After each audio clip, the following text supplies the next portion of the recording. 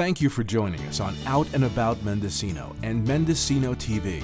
Today, we interview CPA Jerry Murphy. Hello, my name's Terry Vaughn. I'm with Mendocino TV, collaborating today with Out and About Mendocino to talk about a subject that's on everyone's mind this year.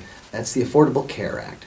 Today we have Jerry Murphy, CPA from Fort Bragg, California. Jerry, tell us a little bit about your services. We're a general service CPA firm. We work with small, medium-sized businesses, been in town since 1976. And the point of our service is to help business owners make better decisions. And to do that, we talk to them, listen to what their issues are, and then try to communicate back to them in a non-technical way how we'll solve or help them solve their problems. Okay, well, Jerry, every small business owner is concerned about the ACA. Many are trying to understand if they'll be required to buy health insurance for all their employees. How will these small business owners cope if that's the case? The Affordable Care Act divides businesses into two main sections, those with 50 full-time employees, 50 or more, and those with less.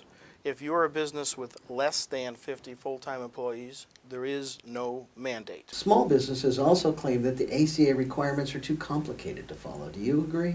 I don't think they're too complicated for small businesses. For instance, now, the small businesses and large businesses are required to give employees information about the business, and if they are providing health insurance to the employee, information about the health insurance. Now, the employee needs that in order to go to the exchanges and to see what kind of insurance rates and credits they'll be eligible for. That's a requirement on small businesses and large businesses, and it's only a matter of providing the employees with some information. So it's not that complicated. The Department of Labor has on its site a sample notification, which you can download. Any small business, anybody can download that, and we have them for our own clients we've developed. There's a little sweet spot, though, that's going to be an employer with 40 full-time employees to about 60 full-time employees. Those, fortunately, are in a very small minority of the total businesses. 97% of businesses fall in the less than 50 employees. So only 3% are going to be affected by this mandate. And those that are affected by the mandate, most of them already provide insurance.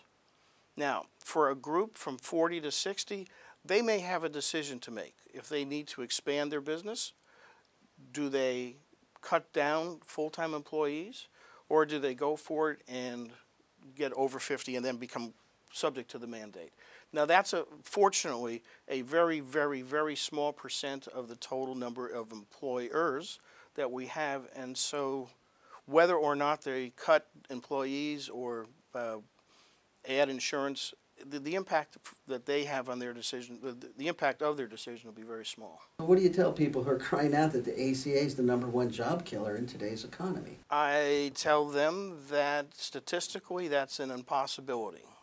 The number of firms that are going to be impacted by the requirement to provide health insurance for their employees that don't already provide it is a minuscule number of firms. Percentage-wise, is probably less than 2% of all the firms in the country. It's so small that it's statistically impossible for them to have a serious effect on the jobs.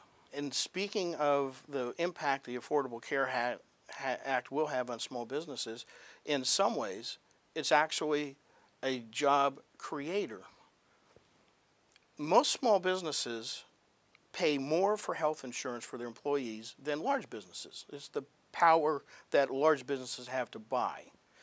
Now, with the Affordable Care Act, insurance companies can't differentiate between large and small companies. We need to go to a community rating system instead of a company rating system, which means that the Affordable Care Act puts small businesses in the same group that large businesses are to buy insurance for their employees, and so it will be less expensive for a small business to buy health insurance for its employees.